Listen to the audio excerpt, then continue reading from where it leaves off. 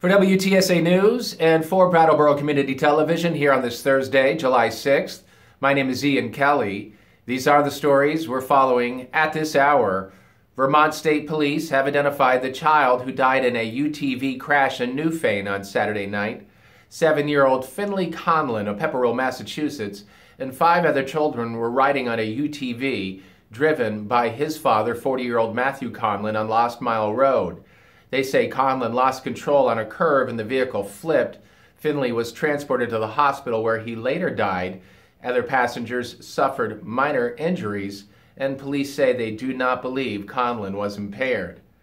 The state of Vermont has reached an agreement to settle all pending potential Kingdom Con lawsuits related to the Jay-Peak EB5 projects.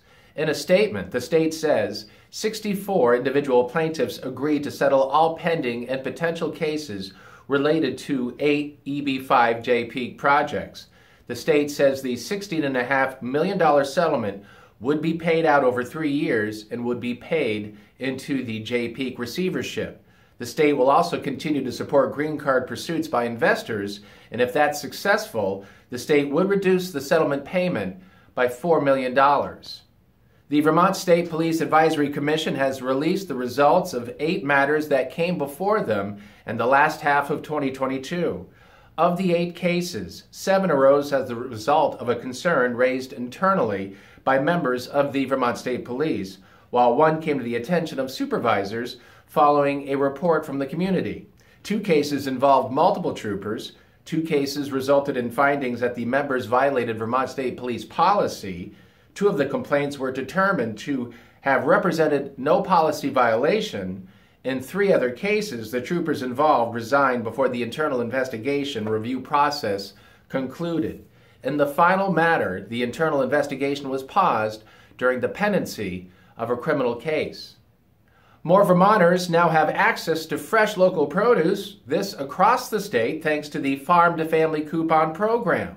$164,000 in coupons are now available to help eligible Vermonters to buy locally grown fresh fruits and vegetables at participating farmers markets and farm stands.